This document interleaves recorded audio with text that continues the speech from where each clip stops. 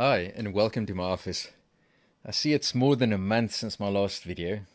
I always knew that the transition to running a Discord channel and a community and having people download and play with the code was going to take a lot out of me, but it seems to have, it's longer than I wanted to. Anyway, in today's video, I figured I would just start up the simulator itself, try and talk live over it, and talk a bit through the cloth simulation.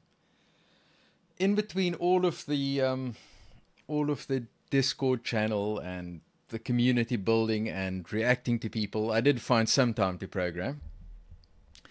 And the cloth simulation is coming along really well, so let's take a look.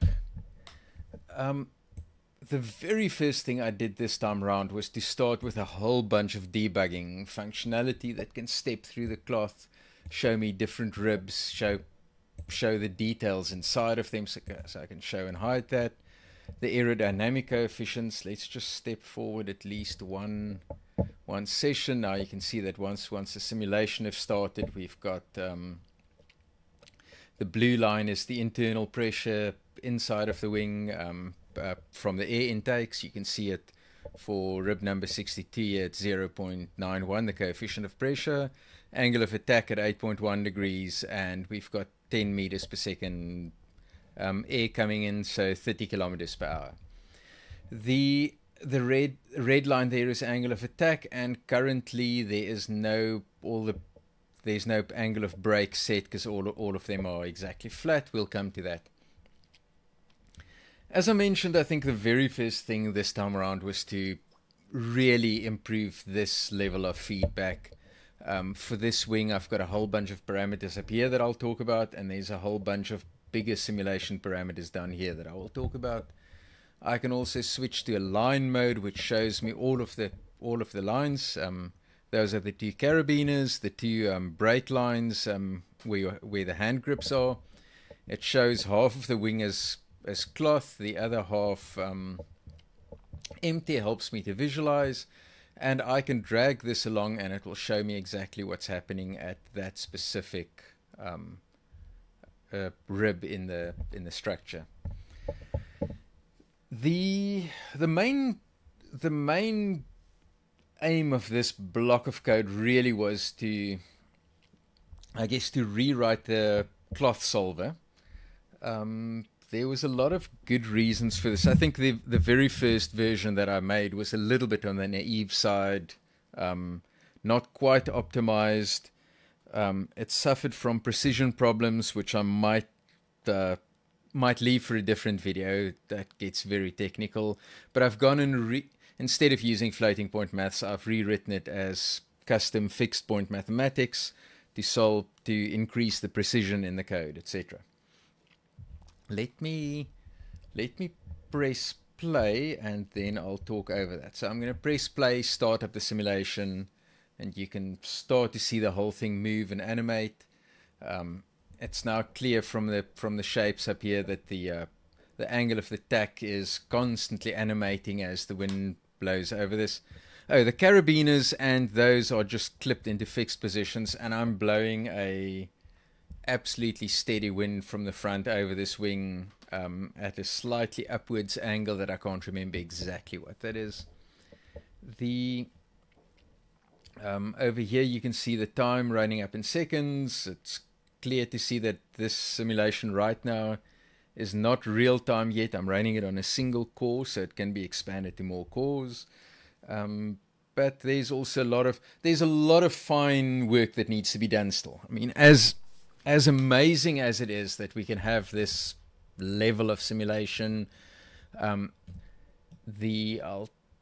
quickly touch on a couple of things that are extremely better than before. For one, you can see how absolutely rock solid this wing is sitting up there. So instead of a 5 millisecond time step, I'm doing my time steps at half a millisecond, so exactly 10 times the update, or 2000 hertz update rate for the wing. The second is that instead of the long straight blocky lines that we have in the past, I now have 2080 line segments. So you can see that especially the brake lines with no power on them are beautifully curved as the wing is pushing them backwards. This will also comes into play really when the wing is slack or lying on the ground, and the lines will fold and curl and behave like lines. I also quite like, let me just wait for a second here, if I pause that for a second, if you follow that line, I quite like the shape that it predicts the billowing in between the brake line attachments at the trailing edge. I think that those are looking pretty accurate at this stage. Quite like what's happening there. It's also very interesting if you look at the green line over here, the angle of brake, you can clearly see, so I should flip this around to make it more intuitive, but each of the peaks is actually where a brake line attaches, and then the troughs are those little billows in between that you can see. If we switch over to line view, and I'm just going to set this to play again, there's a whole bunch of things we can see. I will turn the constraints on in a second, but let's just go to, so obviously this is an intermediate. This is between two of the ribs. If I turn the constraints, and you can see that there's a tiny little trailing edge mini rib, but that's the only thing. Other than this is pure cloth. Whereas if I move just onto the next one, you can see that this is on a rib with the internal structures, etc. I'm going to turn that off for a moment. So calculating the angle of brake, and this is needed for some of the aerodynamics code to couple this. At this point I'll touch on that. I'm using X-foil to solve this, probably looking at Flow 5 or XFLR5 in the near future. Not too sure yet. I'm gonna experiment, but all of those need this as a parameter, so I needed a way to calculate it. So I've calculated the 2/3 chord length, and then from that position just taking the angle to the trailing edge.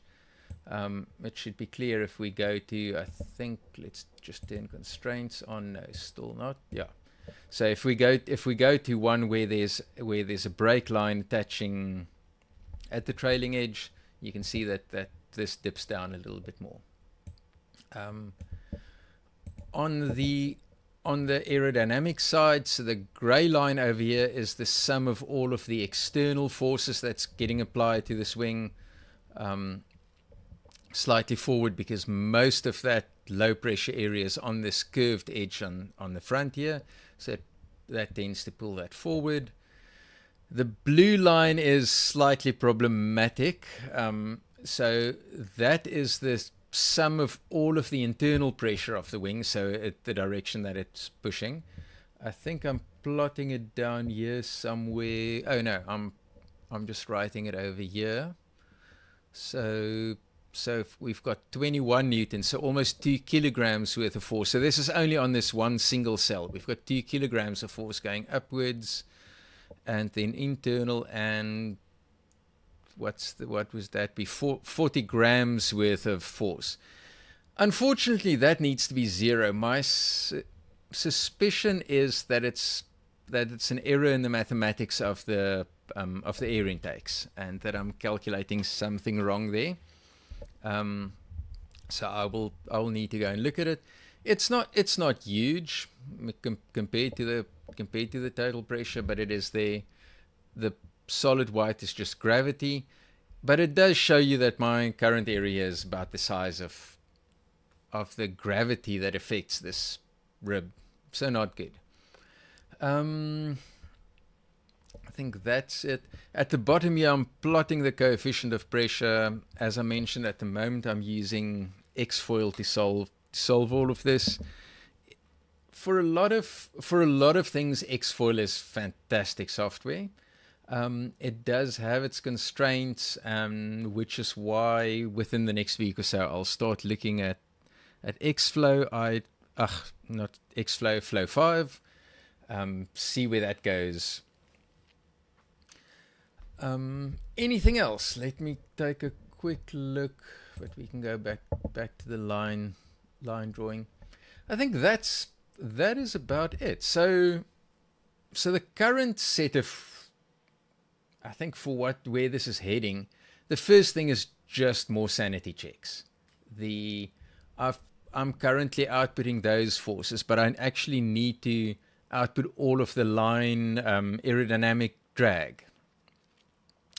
Same for the pilot. Even though this is clipped into anchors, I do calculate the pilot so long, so I might as well plot that. And just make sure that all of those numbers make sense, that there's nothing funny that's slipped into any of them. It's still quite possible that there's errors in the code, and I really have to find those before I even start chasing the errors in the cloth itself. And then an export function between this and Flow 5. So I think with a little bit of luck, I'm about a week away from starting some serious aerodynamic simulation. And that is about it for this video. I will try to be a bit more timely on this. I do think there's space to make two solid videos on this as a topic. The one on the meshing, I think that was a huge block of work. More than a month of my time went into how to mesh this in a way that's efficient enough that we can run it in real time. And probably a whole video explaining exactly where I'm heading with the aerodynamic simulation as well. Anyway, thanks for watching, and I hope to be back soon. Cheers.